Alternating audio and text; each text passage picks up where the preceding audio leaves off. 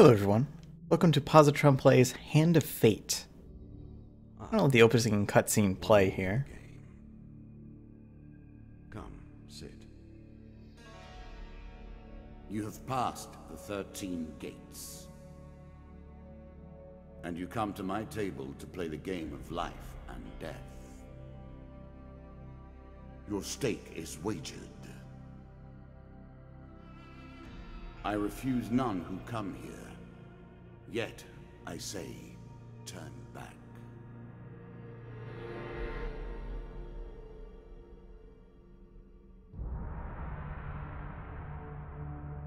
And with that, we are presented with the dealer, and this is essentially the title screen for the game, other than that brief splash screen opening. Hand of Fate is a collectible card game dungeon crawler, and that'll make more sense as we go on, and as to why I'm playing with a controller, actually. Playing with PS4 controller.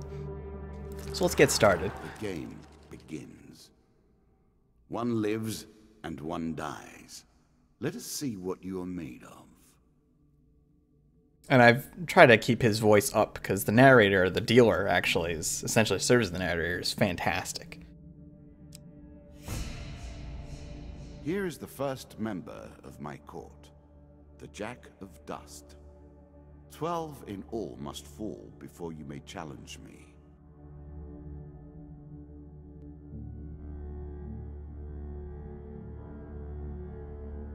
So the Jack of Dust, the bandit leader is stronger and faster than most bandits encountered.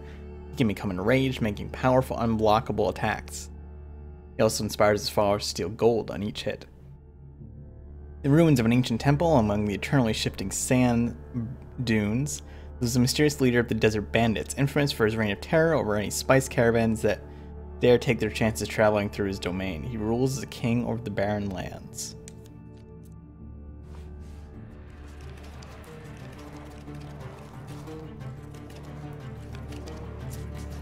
Fancy card tricks. Let the cards fall where they may. We begin. So this is kind of our main playing field. On the lower left, you can see our gold, food, and health. You can always review your cards here. This is our character. I don't know if he has a name, and he's not customizable, but he is our protagonist of sorts. Kind of a burly looking fellow. You can see the cards we have equipped, which will come into play. This is a game too. It just came out of early access. It was in early access for a little while, and it just came out. So pretty nice to see it come to fruition, so to speak. Fair Merith. I'm not surprised to find that this encounter remains vivid in your memories. So this is the kind of tutorial area. I reset my progress.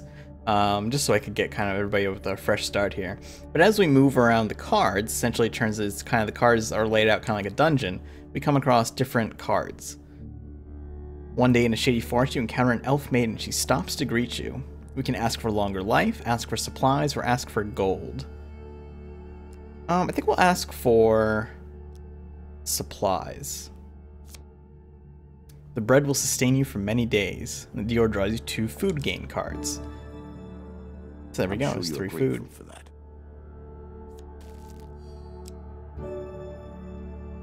And 5 food. The Elves of Arcana often say that we must retread paths we once took in order to gain advantages on the present. Farewell, mortal. And we get to choose again. So food, essentially, every time we move a space, it costs 1 food, and we heal a little bit of health. And Mr. Lionel. I was never a fan of illusion or pretense. Here, I'll make an exception. Whilst enjoying your evening meal at the local tavern, a strange old man takes the seat next to yours. He taps your shoulder quite painfully with his wooden staff to get your attention. You notice he appears to be a goblin, poorly disguised as a human. Yeah, that mustache isn't doing it for him. His wizened face grins at you with a hint of madness. My name is Mr. Lionel. If you give me what I need, boy, I will conjure up your heart's desire with this wizarding wand of my own creation. Cackles uncontrollably. So we can give him bread, we can give him gold, ask him what he needs, or ignore him. Let's give him some bread. We have tons of food. Considers the bread seriously before placing it in his coat pocket, seemingly satisfied. Taps his staff on the ground, and shield materializes at your feet. There you go, old bean. Smiles a warm grin that reveals all his chipped and yellow teeth. Your face reminds me of my son. I haven't met you before, have I? And we get a shield. I cannot expect you to get by without some protection. Shows that we can now reflect projectiles. And counter. And we'll be getting into the other half of the game, or the other portion of the game, pretty soon. Make good use of this skill if you wish to survive. He snatched a pickled onion off our plate and sprints out the door. Twisted Canyon. That first moment, that glinting weapon, the call to action, to adventure. Truly, there is nothing like it. See a weapon glinting in the sunlight, lying next to the skeleton at the bottom of the canyon. Oh yeah, let's climb down and get it. Now we are presented with a choice of 4 cards, and they will be shuffled. Choose from these options. Now, I think you could actually technically watch the shuffling, but it's pretty difficult. Good, we got success. Very carefully make our way down to the bottom of the canyon, and we draw a weapon card. And we got a sword. Sure, we'll equip it. A moment to savor. That will make you much more effective. And we found the stairs. Stairs lead you to the next floor of a given dungeon. Your journey is well begun. This is what I was looking for. You show some aptitude for the game. Perhaps this will not be as boring as I thought. Winding trail. Ah, suddenly a tree falls across your path, blocking the way ahead. Dealer draws a monster card. Give us all your gold or die. Well, we're not gonna give them all our gold. We don't even have any. The battle begins. So now this is the other kind of core portion of the game, which if you don't know anything about Hand of Fate, is probably gonna seem pretty weird. And I can skip this animation, but for the first time I wanna let it play out. There's our sword, there's our shield, and our equipment. Go kick some ass. Now we begin to raise the stakes. The arena itself will fight against you. So when they have a green icon above their head, much like if you play any of the recent Batman games, you can counter. Or like Assassin's Creed or things like that. So there's this brawling aspect, which is where all the combat takes place in the game. Oh, I actually got hit there. Starts off pretty basic, but gets pretty complex. And there are other 3D combat sections as well. There are trap mazes and things like that. And the combat isn't super complex, but it's satisfying. And we get an equipment card. Oh, we got an axe. That's a little better than our sword, sure. Weapon, but effective nonetheless. We get 3 food and some health. A little extra health, but it is only a momentary respite. So we could go north or east. Let's go north. Oh, we found the traveling mage. So it'll serve as a shop. And I don't have any gold, but I'll show it off either way. If you were wondering why you've been collecting all that gold, you now have your answer. We're starting to get into the meat of the game now. The back and forth between resources and rewards. So there's the Hag's Wraps. Each strike inflicts a curse, slowing and weakening your opponent. Special magic ability. We flip over this card. There are Hernie's Antlers and a Plunderer's Cap. Well, I haven't seen those two before. I mean, I haven't played a lot yet, but... so I guess this stuff is randomized too. We can't afford anything, of course.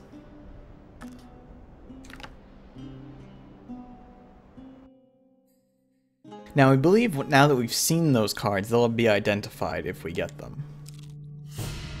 Ah, and there's the Jack of Dust. You have reached my first champion. A good man, driven to madness by a war that took all from him. Wife and child, kith and kin. From such dark and brittle iron I forge my tools. Now we see your metal. Alright, and we've got our boss fight. Unlock more cards if you can defeat this encounter. And as he explains, those tokens he just pulled out there will turn into cards we can use in our deck should we succeed. We'll also be joined by 4 of Dust, which are 4 humanoid opponents.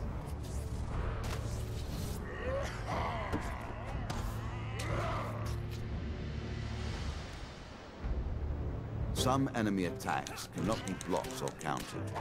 Get out of the way. Oh, that was a counterable attack. Your own counter. So I can also manually shield bash here, which will kind of make them stagger a bit. Oh, yeah, red effects cannot be blocked. But we can roll out of the way. Sometimes you can get in a swing, so even if you don't counter properly, it'll count. And actually, we took out the boss, I think. Oh no, he's getting back up.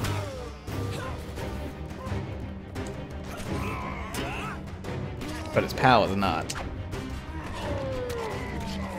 Nope, that's unblockable. Oh, he did some sort of special. I think that's the gold stealing special. And he actually hits for a decent amount of damage.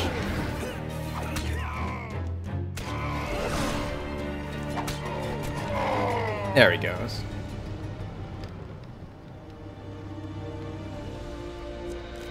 And we get a special card, the Jack of Dust. Down into the worms with him. Perhaps there is peace for him in the grave, poor soul. One champion has been sent to the cabinet. Yet we are only at the start of our road. You will face 11 more opponents who will test your strength, your memories, and your resolve. Few fall at the first hurdle. None reach the last. We have wagered, and you have won. So you can see here, rewards, yet I will also claim mine.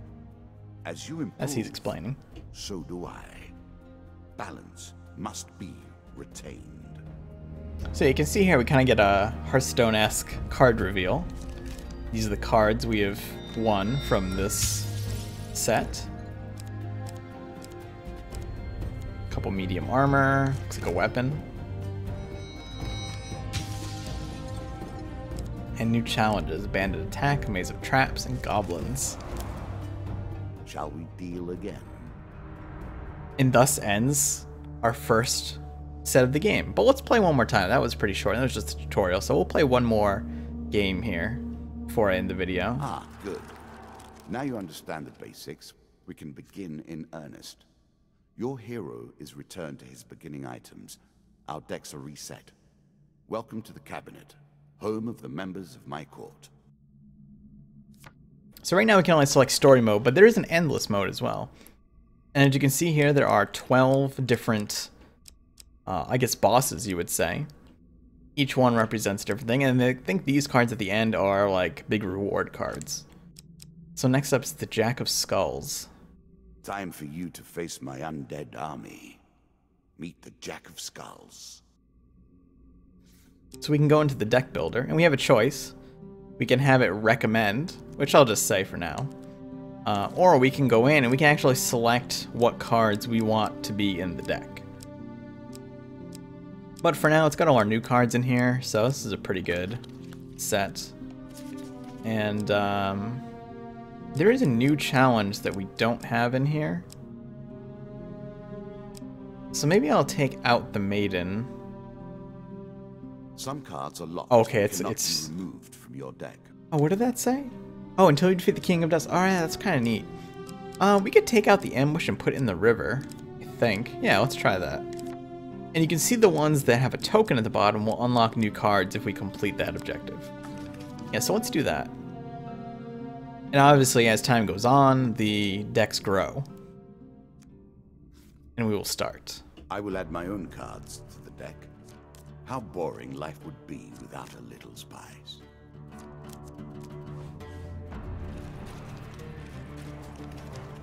I always love his fancy dealing animation.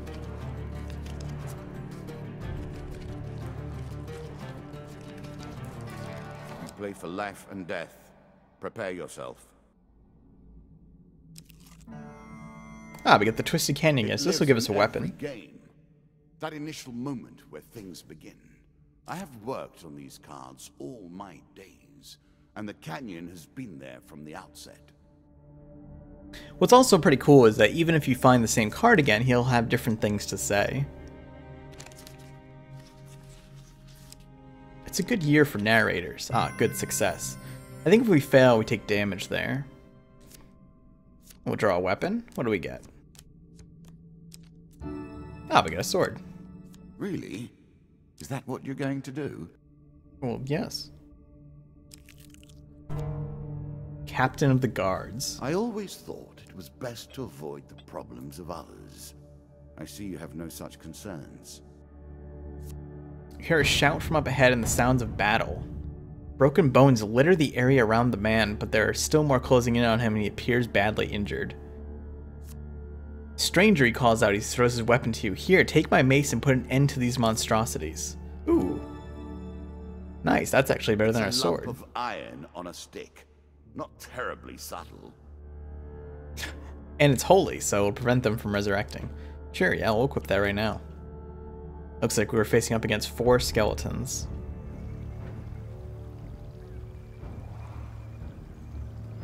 I'll let this play out a couple of times, and I'll start skipping them as time goes on. Pretty small area. Nice river scene. Skeletons make the weirdest sounds. And they can block, too. I think we might be able to break through their block with our shield bash. Ooh, I thought that guy was going to let me counter. Oh, we don't have a shield, so we can't counter. That's actually pretty interesting. I can kick, though, because I don't have a shield, and I think that breaks blocking.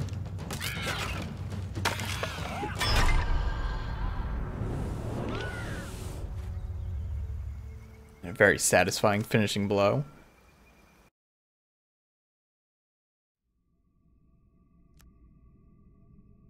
And the sound of trucks backing up in my background. Good work putting them to rest. Keep the mace. We have enough back here at Kadir. It says slowly standing. We've been hearing reports of undead in our kingdom recently. I came to investigate. Stops looking around at all the bone fragments. More of them here than I suspected. Some new horror must have decided to settle in these parts and brought its minions. The Card's token is ours. Well done.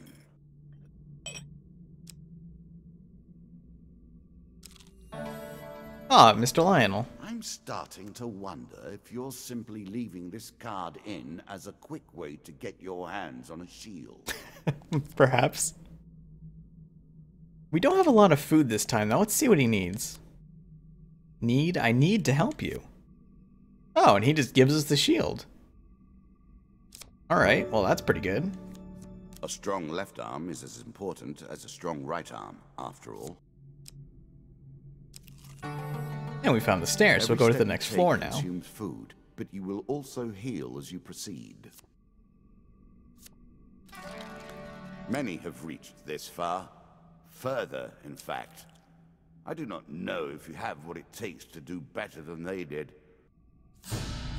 Ah, maze of traps. So here's one of the things I was talking about. There's a token in it for you if you win. Sure, we'll enter the cave. So this is another one of the kind of brawler segments, but without any actual brawling in it. Instead, we'll have this kind of obstacle course to get through.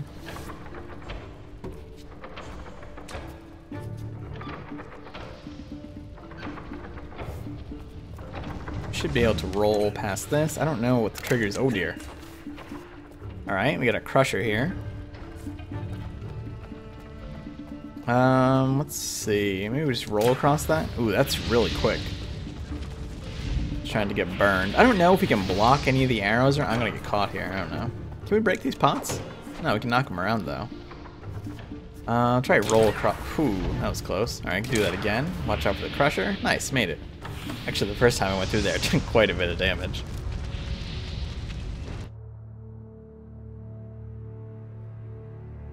And we should get that token now. And we get 3 gain cards. We get 25 gold. 15 gold. Well, that's quite a bit. And wow. Alright, so we got 70 gold. So if we can find a shop, that'd be fantastic.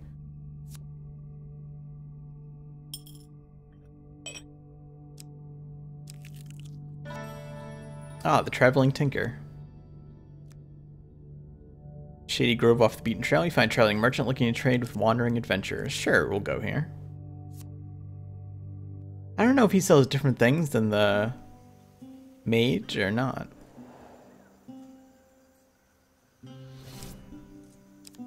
We can also buy food. So reveal the medium armor.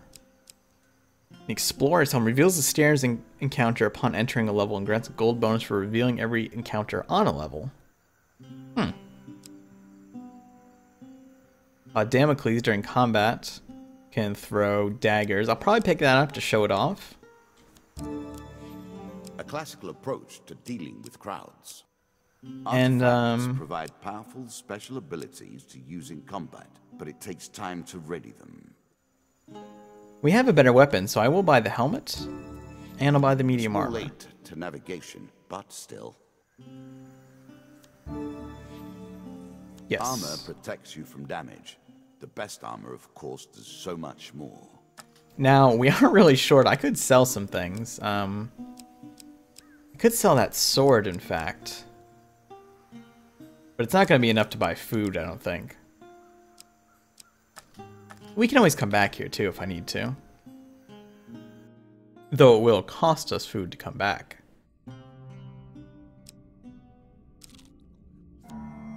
Ah, the river. Running water protects against many things in myth.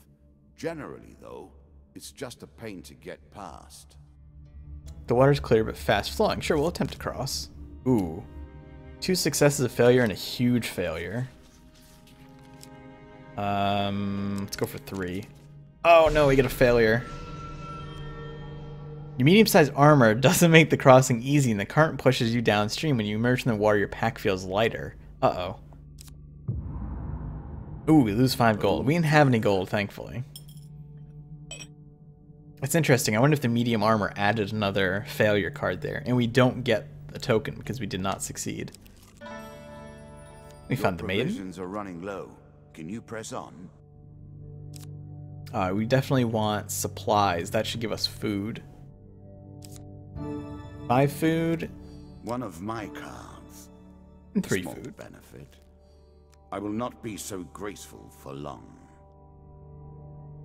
Remember, mortal, that bold heroes make for great ballads, but survivors think twice before meddling in the affairs of gods and monsters. Ominous. And we found the stairs. Down once more, seeking the heart of it all. And we get a 20 gold bonus for since we unveiled all the cards. Good. Now all you need to do is find and kill the Jack of Skulls, and we can progress. And there won't be any stairs here. Ah, goblins. Being stout and meek, goblins know they cannot use strength or fear to survive. They rely on more mischievous methods. They steal from you when you're asleep and escape through magical portals. Scavenge at the earth tell tales of the hidden vaults these goblins hide their ill-gotten loot in. Their portals are made by dark magic, unkind to all but themselves. Win this and claim my token. One night you awaken to find your belongings being rifled through by goblins. As soon as they notice you stirring, they run away with a piece of your equipment. They have also stolen some of your food and gold. Bummer.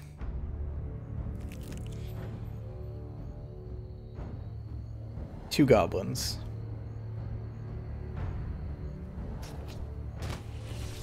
That's my mace. Well, I'm glad I kept the sword now.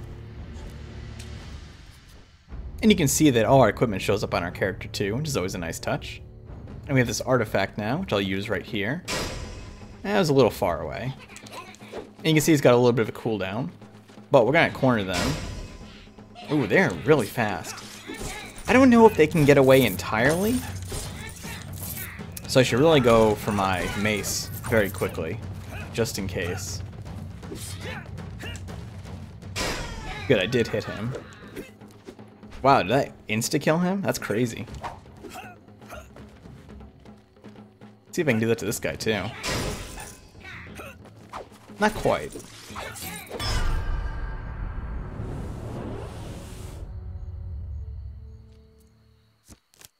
I wonder if we get that gold that was left on the ground. Maybe not. So I should have my mace back now, and I believe it automatically re-equips it, which is very nice. Ah, the devil's choice. I like this demon. He lies as often as he tells the truth. Here to test my might. Ooh. Choose a foe. I see now, I think... I don't know what the corner cards mean. Those, I think that's just that those are his cards. So we could fight 4 humans, 3 humans, or 2 skeletons. Let's fight his just in case this has a special thing to it. More skeletons for you to deal with. And it's also the easiest of the encounters. Though I kind of prefer the more hectic ones right now. Oh, we actually... Oh, I didn't read carefully. We were actually selecting the one to get rid of, not the one to deal with. So I really made myself pretty complex combat here. Let's watch for counters.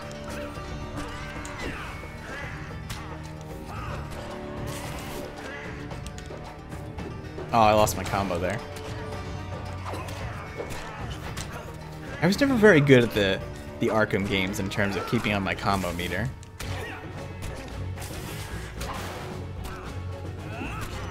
Some of them are too busy taunting us to fight, thankfully. However, we can do this. Yeah, I actually nailed 2 of them there.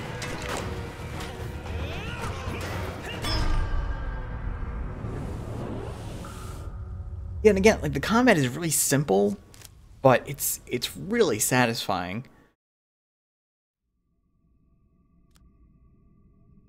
Oh, so we get 3 game cards. We get food. That's good. We get some equipment. And another shield. Fling your we already have one. Challenges back in their faces. And some health. Oh, max Take health. the token. It is yours. Huh. I wonder if that persists through different rounds. Probably not. Dead King's Hall. Greed. If it were not for greed, then who would play at this game? Ornate coffin and main burial chamber may hold spectacular wealth, but will surely be guarded. 2 monster cards. 4 humans. We'll try to take them by surprise. Let's go for 2. Huge success. Nice. Taking one of them down before they can even react, so we can drop one of these cards. I read it this time. Not that it would have mattered. We'll now only have 2 of them to deal with.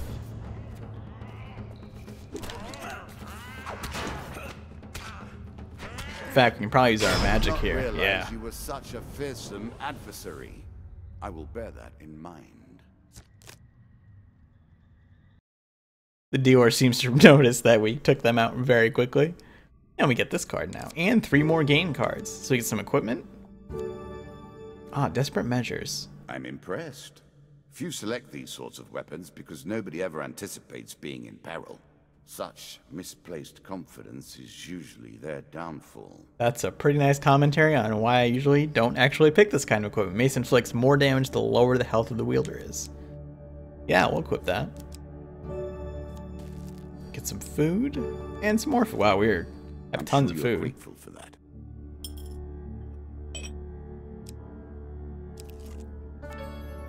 Oh, there's another shop. Sure, we'll check it out. Wonder if we can sell food. I don't think so, but...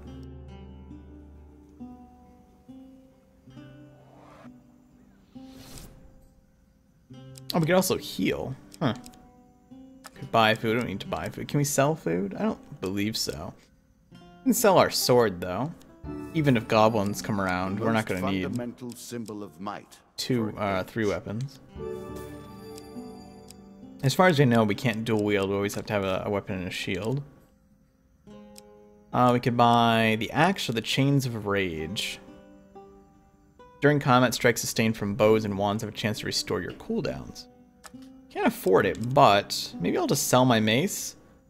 Ah, it's only worth 3. We need 5. For bludgeoning the undead. Could sell our explorer's helmet. No. Well, yeah, you know what? Just for the sake of unveiling that card, we'll take the risk. An item that tells you how to move quickly, but tempts you to take your time. Yes. Interesting choice. Does the, no, the helmet doesn't show up again. We're all set here. Move on. We've only got a couple of spaces left, and I should be okay without the helmet. Actually, we've only got 1 space left.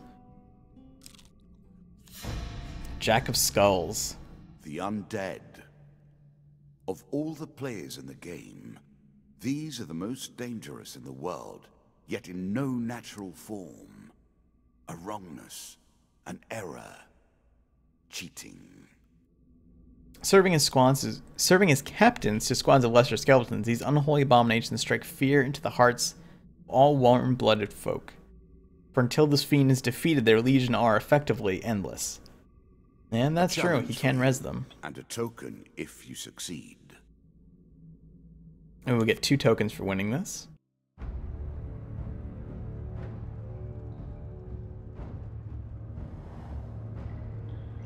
So we'll be dealing with 4 skeletons in addition to the boss.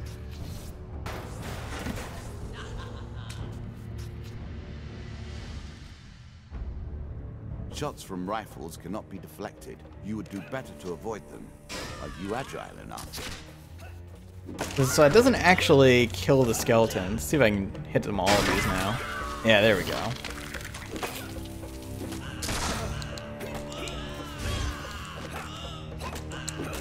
He has a lot of unblockable attacks. Oh wow, I think we already took him out. Nice. I think we have to take out all his minions as well before he resurrects. There we go, and we should get his card now. I did so much better. I've actually played up through this point, and I did so much better that time than I did before.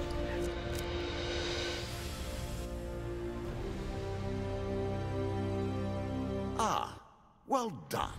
Well done indeed.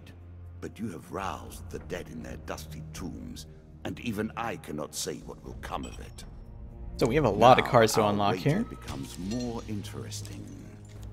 Will the tools you've earned suffice to address the challenges I pose? That is the question. Scavenger's Cap. Time heals and more goblins. The Devil's Wager unlocked. And a treasure chest. Crucible, Queen of Dust, Helpful Priest in Desert Storm. There's a Norman Schwarzkopf joke in there somewhere, but man, does that make me sound old. Helm of Reflection, Consuming Shame, Angel's Wing, and Frostfang. Ooh, Frostfang, I like that. Shall we deal again? And thus ends our first time in Hand of Fate. I hope you enjoyed the video. I hope you're enjoying the game. It is on Steam if you want to pick it up for yourself instead of just watching me play, but I hope you'll watch my videos too. I plan on playing through the whole game for the story mode, and then I might do some endless afterwards, depending on how it goes. So thanks for watching. Again, hope you enjoyed the video. If you did, click like, helps out a lot, and subscribe if you want to see more. See you soon.